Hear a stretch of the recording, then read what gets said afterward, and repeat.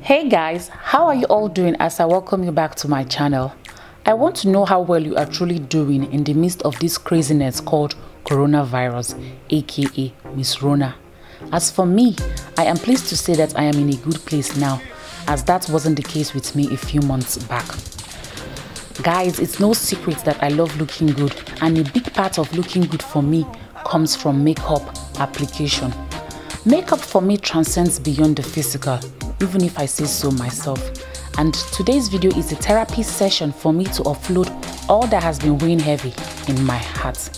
In this video, I am not going for any specific look in particular, but as the spirit leads, for me to come up with something comforting, which is the true essence of the power of makeup being therapeutic. For those of you who are joining us here for the first time, I have been off the social media radar for the past 3 months, right on the heels of the lockdown brought about by Miss Rona herself, as my last post on Instagram was on the 30th of March, while it was on the 24th of March here on YouTube. I didn't plan to be missing in action or anything like that, but due to circumstances beyond my control, things happened the way they did. And for starters, I was ill for 2 weeks or so that I was so scared initially that I had the COVID-19, but thankfully I didn't. I practically forced myself to eat as I didn't have any appetite for food, but I knew I had to eat in order to take my medications. Then upon recovery, my heart became so heavy that I fell into a slump to the extent that I was no longer having my bath twice daily as I previously did, but once every other day. Family and friends became worried as the jolly good fellow Nana, who is known to be the life of the party, always laughing and all that, wasn't doing so again. Things got so bad to the extent that my boyfriend was wondering if I was planning on breaking up with him, as I refused to see him for close to 2 months despite being locked down in the same city as myself. But before I continue, let me take this time to thank everyone who reached out to me, especially my Instagram family, who were concerned that they were no longer seeing my Pepper Dem post again. I truly and really appreciate you all. Truly, I do. Back then, I had no desire or motivation to create content at all, which was so unlike me, as I was always brainstorming about my next photo shoot or ideas for my YouTube channel, but none of that appealed to me, as all I did was eat, sleep, watch TV and repeat. I'm not gonna lie guys, I clearly wasn't in a good space as this COVID-19 really messed up my plans for this year big time, as everything on my vision board is either put on hold or is no longer attainable, which really sucks. Gosh, I can't even begin to put into words how this pandemic affected me, but like we say in Nigeria, when there is life, there is hope. Then, just as I was trying to pull myself together, the world went up in an uproar. While America and the rest of the world was caught up in the Black Lives Matter movement, my dear country Nigeria was battling with its own demons, which made me wonder if the world as we know it was actually coming to an end, as being propagated by many. I mean, how can you explain the senseless cases of police brutality being recorded here in Nigeria? And don't even get me started on the countless number of women being raped and murdered. And the horrifying part is that little girls and boys are not spared from this madness. My heart became completely shattered when I read about the story of how a 3-month-old baby girl was stolen from her mother's side in the dead of the night.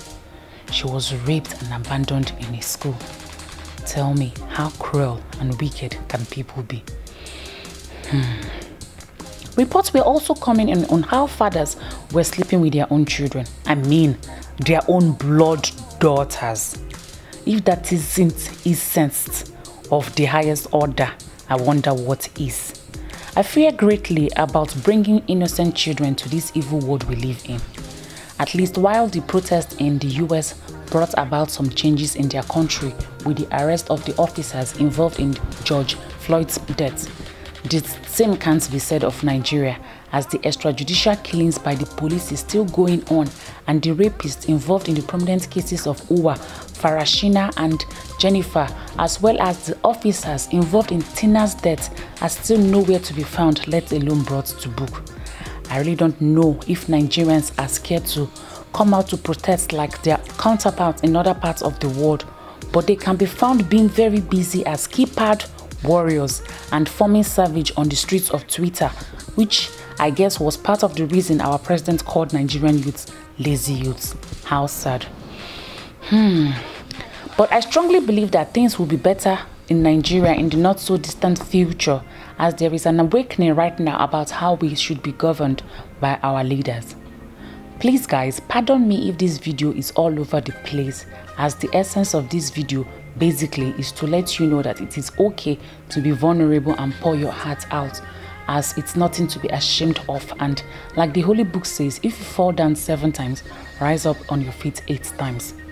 I bet you that when you are sad or not in a happy place at any point in your life, it's easy for you to think that you are the only one feeling that way. But always remember that you are not, and there will always be another happy moment right around the corner. For me, I am currently in a happy moment, which is why I am filming this video to let you know how therapeutic the power of makeup is to me, as it allows me to be myself in my own little space, taking my time blending in products one after the other to create a beautiful look which makes me happy. And no, I don't apply my high-end or affordable makeup to look good for boys. Neither do I apply my makeup because I am insecure about myself. Far from it. I apply my makeup for me because I love myself and I am so secured in my beautiful brown skin. An important lesson which I learned while off the social media space is that my happiness mostly and truly comes from within me, and not just from the fact that I have a good job, a good support system, and the nice things I have acquired in life. Thankfully, I pulled through and I am doing great now. And most importantly, I am back to filming content for you guys. And of course, it wouldn't be an always Nana look without my signature red lips.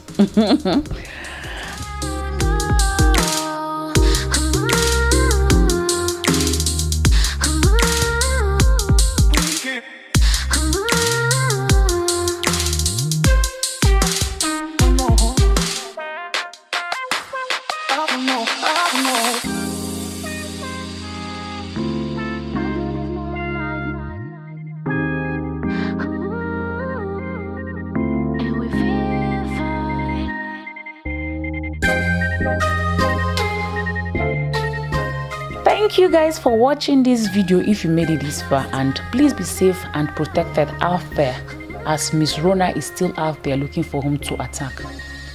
Cheers.